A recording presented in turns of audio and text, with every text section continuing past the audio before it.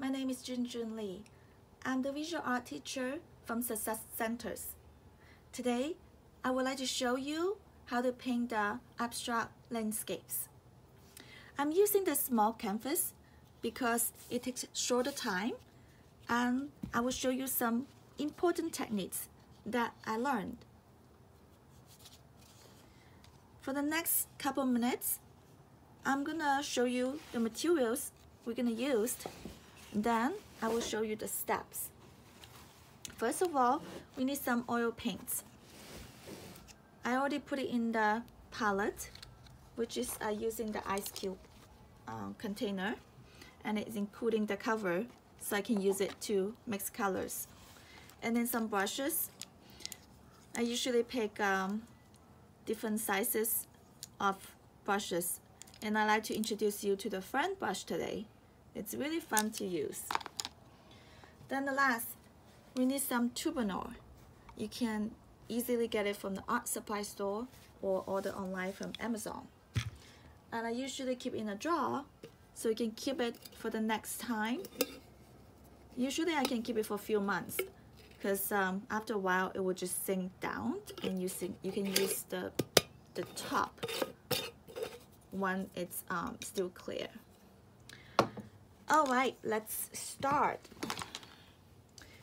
So I have a 6x6 canvas. I like the deep canvas. It's 1.5 inch deep, and it gives some three-dimensional effects. Let's see. We're gonna put this here as the inspirations. We already have all these colors, so I'm gonna try something new. Let's see. Maybe I'll try the orange color. So first of all, I like to use the turbinol to wet my brush. You see how this turbinol, it's already have all the histories of my paintings for the past couple months.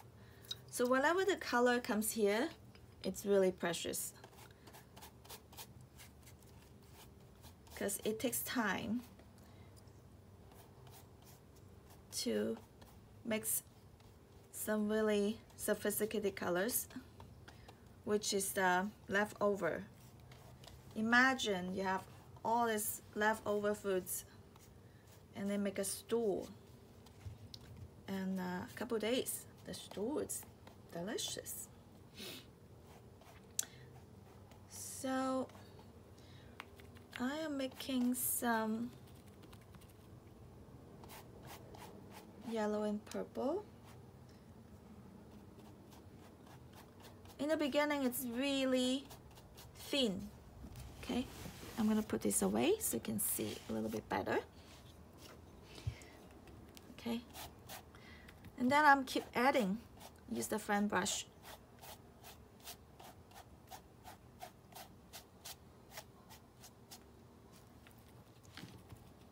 Keep adding the colors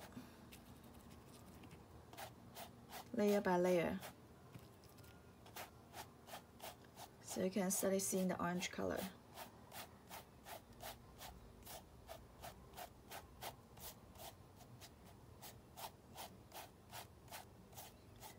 Okay. Then in the bottom, I think I'm gonna put some blue as the ocean. So you can see two colors. One from the top, one from the bottom. It's merging. I'm just keeping my very stable hand to complete this step. It doesn't has to be even, but keeping the hand stable, it makes a stroke apply the same pressure. I'm not using the wrist or fingers, I'm using my whole arm. Okay, so now this is the fun part. You can see the blue and the orange. it's there. I'm gonna make it really smooth, very smooth, transforming. So you see from the top to the bottom, using the fan brush. Again, I'm keeping the stable hand and putting the same pressure.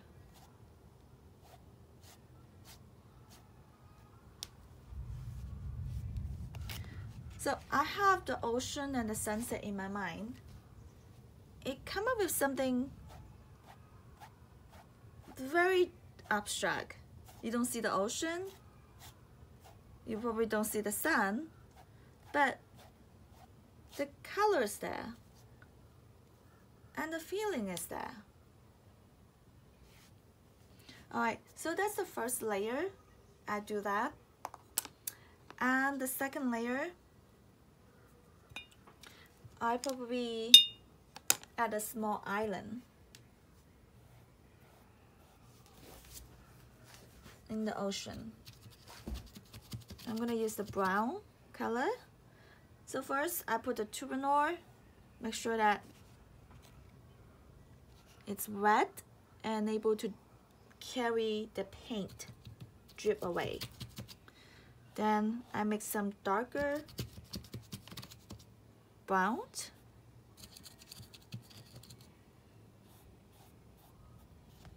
So I'm adding, if you can see my palette, I'm adding some black into the brown.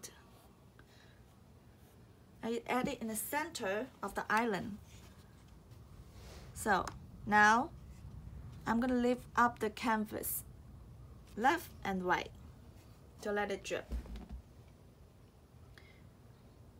Now the turbinor and the gravity is doing its work for you.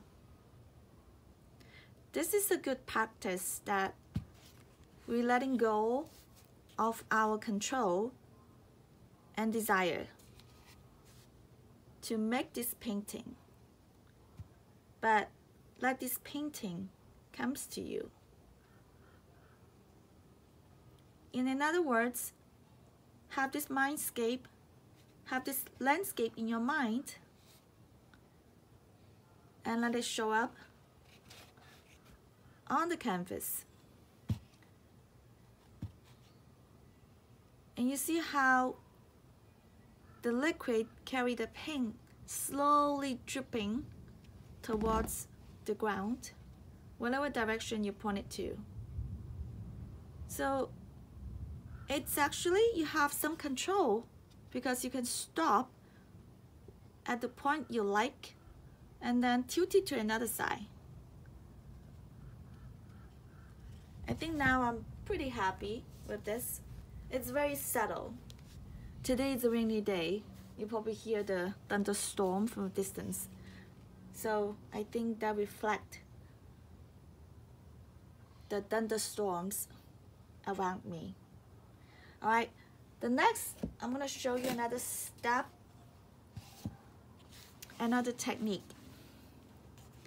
of doing the canvas like this. As you can see, it's more solid, less liquid, and it's more of the very minimal color palette. This would be fun, put it right next to this. It's a strong contrast. And now I'm going to show you how to do that. So first of all, we're using the thicker color.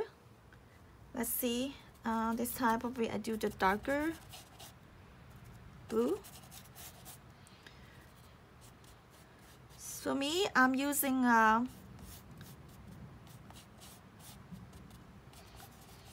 the canvas as the palette, but I would suggest you to use the actual palette so you have more control of the color you want.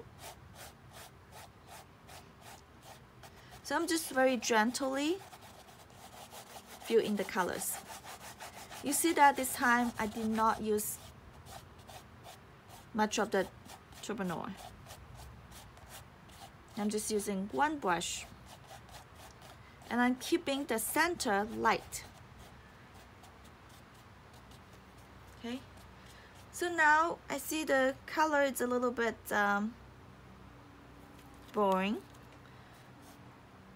because it's all black and blue. So I'm gonna add another color, which is the purple. We'll see how it comes out.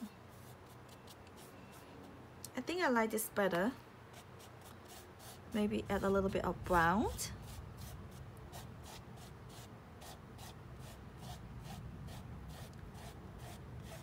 And you can see that I'm keeping the center light. And we can turn around.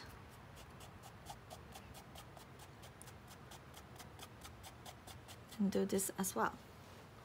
All right. The next step, we're gonna use the paper towel.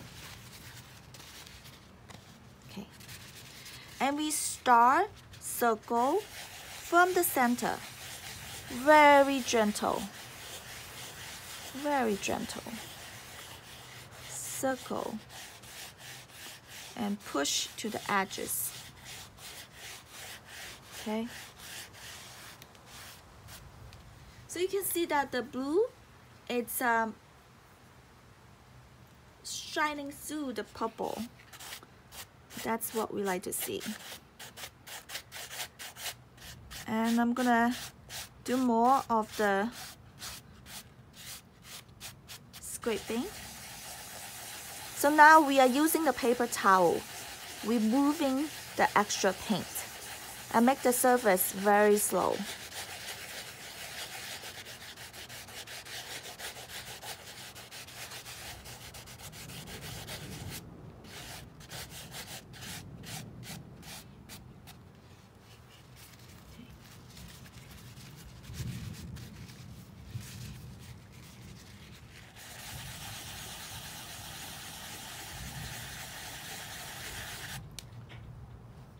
And if you like to put some more blue in the center, we can put some blue here on the paper towel directly.